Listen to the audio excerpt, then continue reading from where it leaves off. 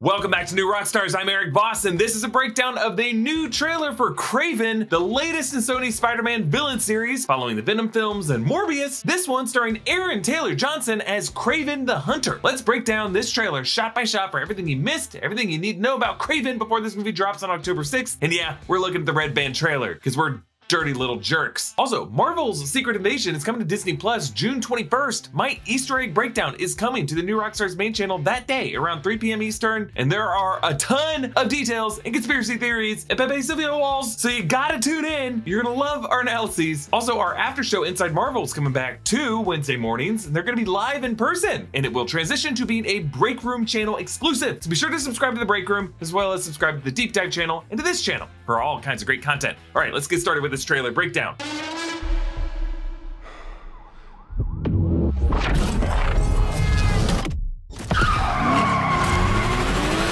All right, we're in London, and Kraven, aka Sergei Kravinoff, projects his senses through the streets, giving us a sense of Kraven's animalistic instincts as his scent or his perception glides through. He actually could be linking his mind's eye with that of a bird, since connecting with animals this way is part of his power set in this movie. From Kraven's first appearance in The Amazing Spider-Man number 15 in 1964, he has had enhanced agility and speed and hunting prowess from a magical herbal potion that he drinks. He was born to a Russian aristocrat from the days of the 1917 revolution, and he was motivated by pride to fulfill a sense of lost nobility. But in this movie, they've definitely changed Kraven because, you know, Russell Crowe wasn't alive during the 1917 revolution, and now Sergei is more of an animal rights activist trying to make up for an upbringing in a family of big game hunters led by his father Nikolai Kravinoff, played by Russell Crowe. Let's move on to the next part of the trailer. My son, never show mercy.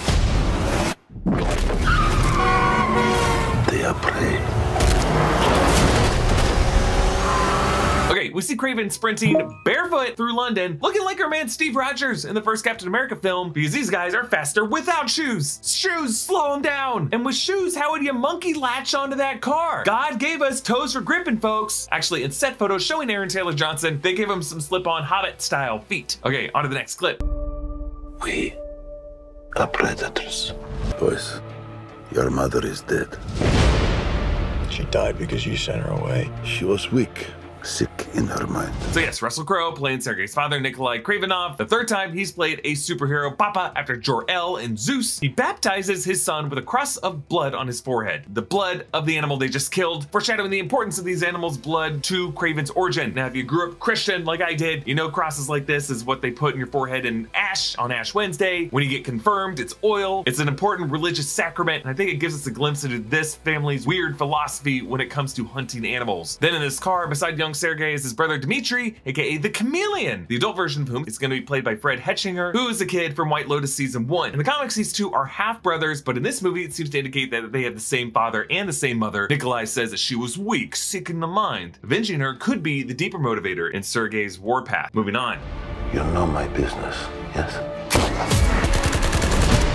Power is about strength. All right, we see an opulent castle tucked in the side of a mountain. It kind of looks like the Predjama Castle in Slovenia. There's a room with a stuffed fox on the bar. On the wall that Nikolai pushes Sergei against is a stuffed lion head. I might be wrong, but all this seems like it might be taking place in a heightened underworld with just different rules when it comes to assassins like this. Kind of like John Wick, which might help some of the ultra violence we can expect from this film. Next clip. You will give our enemies an opening. Shoot. Shoot.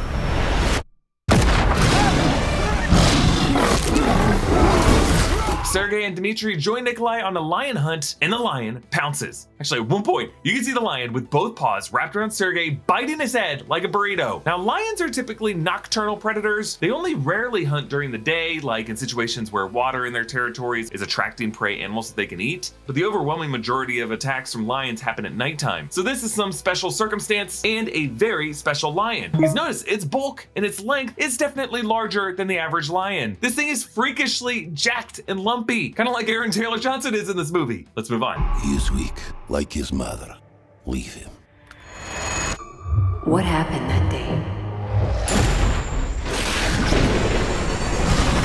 I stared death in the face And for the first time, I saw my true self. As poor Sergei lies wounded, a figure stands over him in the background. Could be Calypso, which is his love interest in this movie, played by Ariana DeBose. You know her. She's the one who said that Angela Bassett did the thing. Although maybe the person in the background here is just someone else in their hunting party. Now, in the shot of Nikolai saying, "Leave him," the visual itself is actually taken from an earlier moment because we see Sergei standing behind him, looking healthy and fine. But the guy with glasses here is Alexei Sistovich, played by Alessandro Nivola, who in this movie will turn into a version of the Rhino. We'll see him at the end of the trailer. But then crazy shit happens. A drop of lion blood falls into Sergei's wound, and we see some red blood cell imagery, akin to Sam Raimi's opening spider DNA imagery in the 2000 Spider-Man films. We hear the voice of Calypso over this. Calypso is a voodoo priestess in the comics who gives Sergei the potion that enhances his physical strength into that of a jungle cat. But here, it looks like his powers are going to come from this transfusion process. Blood from maybe a genetically engineered lion or a mystical mutant lion mixing in with Sergei's blood. Yes, it's kind of like Catwoman, and yes, it makes no sense. We see a tarot death card with a skeleton on horseback carrying a scythe, maybe part of a ritual that Calypso could do for him. But now when the camera pulls back out of his eye, it glows yellow and the pupil becomes elongated like that of a cat. These cat eyes glow yellow in the dark like a cat.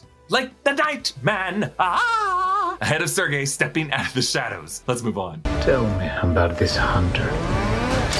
They say he uses a connection with animals to track his prey. And once you're on his list, there's only one way off. Okay, so we see Sergei using his connection with the animals to fight these poachers and big game hunters and other criminal organizations that profit from this kind of thing. So yes, he's a hunter, but an anti-hero hunter, not yet a Spider-Man villain, despite these guys' connection to Spider-Man being really what makes them interesting. But you know, don't tell Sony that. They're gonna keep trying to do this. This video is sponsored by Helix Sleep. No matter what kind of sleeper you are, Helix is a mattress for you. Their sleep quiz makes it easy to find the perfect match. I wanted a medium firm mattress with lumbar support that sleeps cool, so I got matched with the Dusk Luxe Helix mattress. I've had my Helix mattress for well over a year now. I love it. I fall asleep faster, I sleep deeper, and I find it easier to share a bed with my partner than ever before. Helix delivers right to your door with free shipping in the US. The mattress comes rolled up in a box and it's super easy to set up yourself. Ain't no way this is about to be a whole mattress right now. Ain't no way. Look at this. It's all curled up. And if you're nervous to buy something that you haven't test driven, Helix has a 100-night sleep trial, so you'll have more than 3 months to make sure that you love it. Helix mattresses also have a 10-year warranty, and they offer financing options and flexible payment plans, so a great night's sleep is never far away. I love my Helix mattress. I think you would too, so click the link below or go to helixsleep.com/rockstars to get 20% off your Helix mattress plus 2 free pillows. We see Sergei running across the tundra in a blizzard, pursued by guys with snowmobiles, and then he uses his connection with wolves to kill them. Then close up of an eye blinking into a yellow bird eye as it spies on these poachers having killed some livestock. Now, while in the comics, Kraven is known to tame animals and to work with animals sometimes, it's only been theorized that in some cases he might have a psychic link with them. But no, this movie is making him a full-on psychically linked warg, really. Christopher Abbott in this movie is playing the Foreigner, who is a Spider-Man villain and assassin capable of putting someone in a 10-second hypnotic trance by making eye contact with them. I wonder if he'll be able to do that by looking at the animal Kraven is controlling and be able to put him in a trance wherever he actually is. On to the next clip. There's 6 of us and only 1 of you. There's 6 of you now.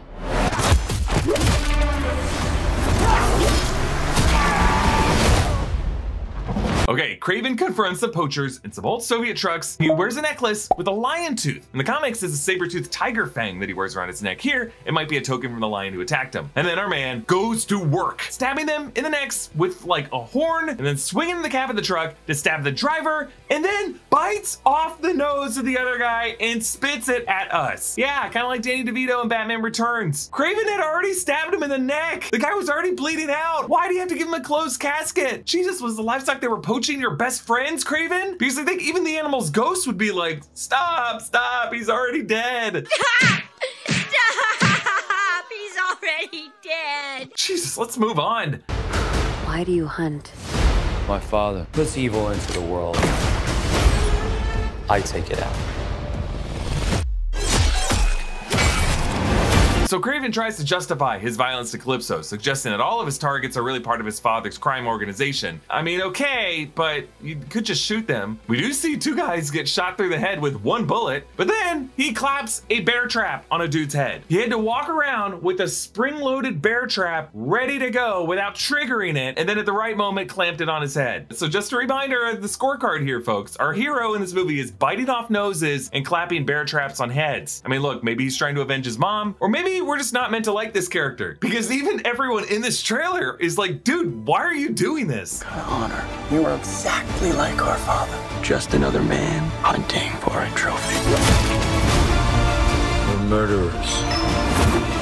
Isn't that what he taught us? Yet Dimitri's calling his brother a hypocrite, a man hunting for trophies just like their father. Now, Chameleon was technically Spider-Man's first official villain in the comics, appearing in 1963's Amazing Spider-Man #1. He's known for being able to take anyone's identity, but in this trailer, we don't really see him do anything chameleon-y yet. Sergei jumps on a desk, stabs the dude in the neck with some kind of tusk. Now I'm wondering if the weapon that he uses to kill each person is either part of the animal they killed or the type of weapon that they were going to use to kill it. Like, it could be a kind of poetic justice to give the animal the final say. But again, I think the animal would just be like, just let me live and protect my young and have access to water, please. Next clip. You don't get to do that to me anymore. Mr. Taglin? Where's Mr. Taglin? Oh, you're standing in him. Spiders! Of course there are spiders in this. Sony also randomly threw a spider in the Venom Let There Be Carnage trailer that ended up not meaning anything. But hey, look, now there are several spiders because there's a live-action Spider-Verse on the horizon. But there could be more to this because Kraven considers the Spider-Man the one beast that he's always longed to hunt, the one to always slip through his fingers. But here, it's interesting how he looks frightened. In the comics, Kraven kind of becomes obsessed with images of a spider-infested asylum because his mother was locked away in one. So this might be the one beast he's afraid of, the one he can't psychically connect with, as spiders have their own psychic link that you gotta be a spider person to connect with. Maybe planting some seeds here for Kraven's eventual hatred of Spider-Man coming from an animal he can never connect with and one associated with his mother's suffering. A quick shot of Kraven lifting a lion mane vest from the box, his iconic look from the comics, which is shortly after seen wearing in a cave with a flaming spear. His necklace here now has 3 teeth on it, so maybe after he's killed the people who left him to die, including also his father and Rhino. Could this be the ending of the movie? But here we see the 6 of us versus 1 of you guy from earlier. He finds Kraven in the office of a Mr. Taglin. On the wall, we see a rhino head, a ram's head, a silver cow head. There's an alligator head on the left shelf, bird statues, a huge ivory tusk in the window. So yeah, Mr. Taglin, a dirtbag. You know Kraven's going Captain Planet all over his ass. But he takes out this guy with the biggest crossbow I've ever seen. And then he crosses out the name from the book, something OBE Levine, and beside it, Rooster? Now I'm wondering if this could be from a post-credit scene and that when we see this list in the movie, there will be other names on it. Names like Michael Morbius, Adrian Toombs, Eddie Brock. Let's move on. You're a goddamn lunatic. Oh, you just figured that out now?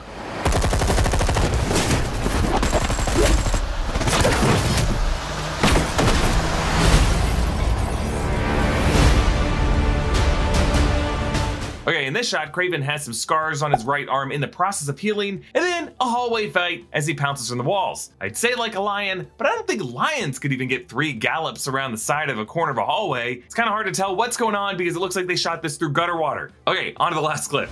There is an animal in each one of us. Don't you want to know why they call me the Rhino?